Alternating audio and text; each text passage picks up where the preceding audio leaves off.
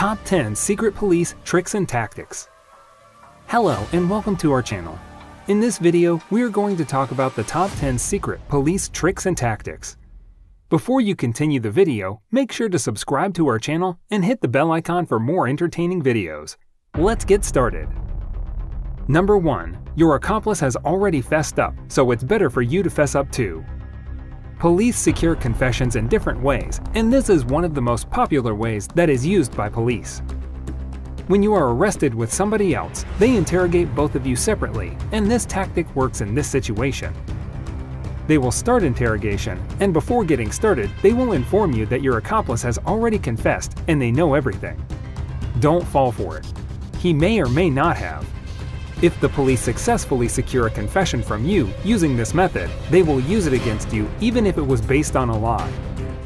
Police lie more than other civilians, and lying makes a police officer the most successful. Number 2. We have found your fingerprints at the place of crime. This is another trick that they use against you, just to secure a confession from you. They may or may not have found your fingerprints there, but this technique works on many people. Some innocent people will give confessions because they hope that after telling the truth, they will leave them, but they are trained to use your confessions against you.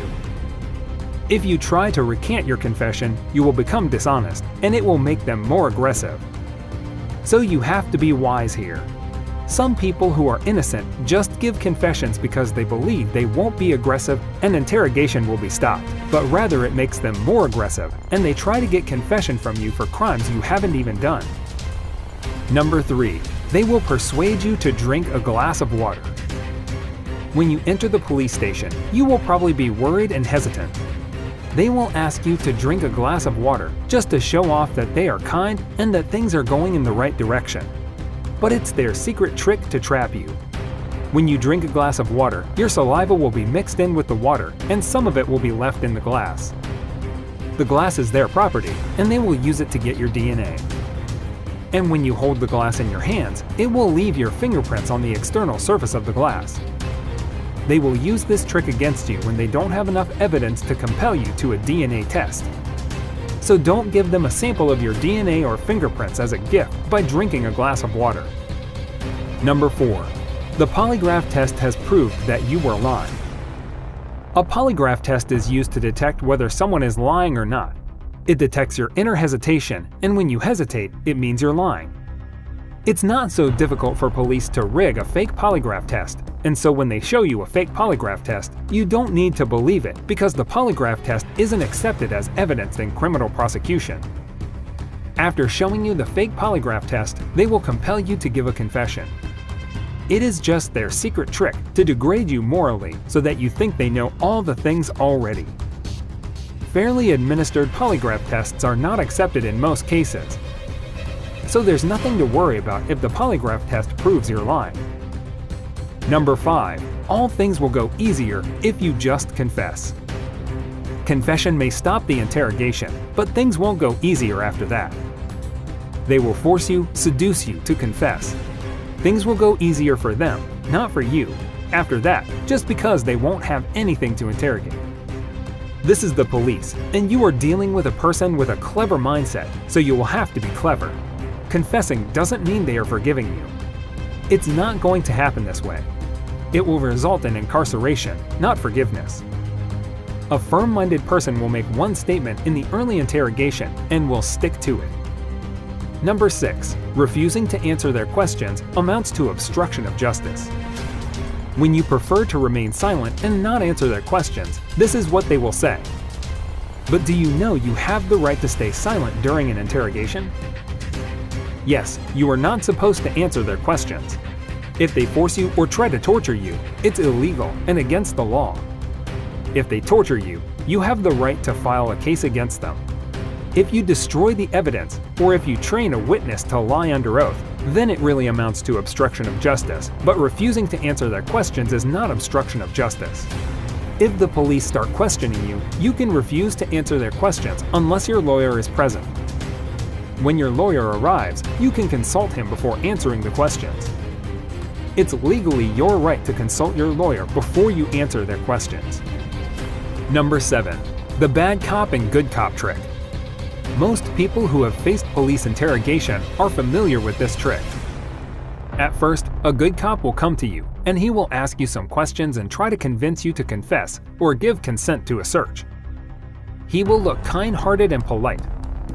But when you refuse to give consent or confession, he will leave you alone for a while. And after that, an aggressive cop will come to you for interrogation.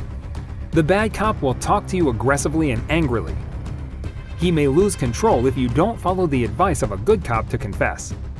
Sometimes both of them will come and start interrogation.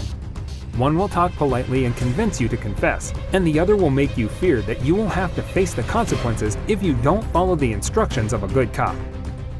Number 8. Some people are eyewitnesses of your crime. This is another trick that can make you fearful. They will try to decrease your confidence. They will make you feel as if they know everything, and the best way to end this interrogation is to simply confess. When police claim that they have eyewitnesses, you should demand that they present those eyewitnesses who saw you at the place where the crime took place. And eyewitnesses should be able to recognize you when you are standing in a lineup. If they can't identify you in a lineup, they aren't real eyewitnesses. So don't lose your confidence when they say they have eyewitnesses. They just don't exist. If they claim to have eyewitnesses, they must produce them. Otherwise, their claim is false. Number 9. They may record your conversation with your cellmate. This is the ultimate trick that works well on those who don't give confession. They will try every trick to get you to confess, but if all else fails, they will use this one on you. You will probably have some cellmates.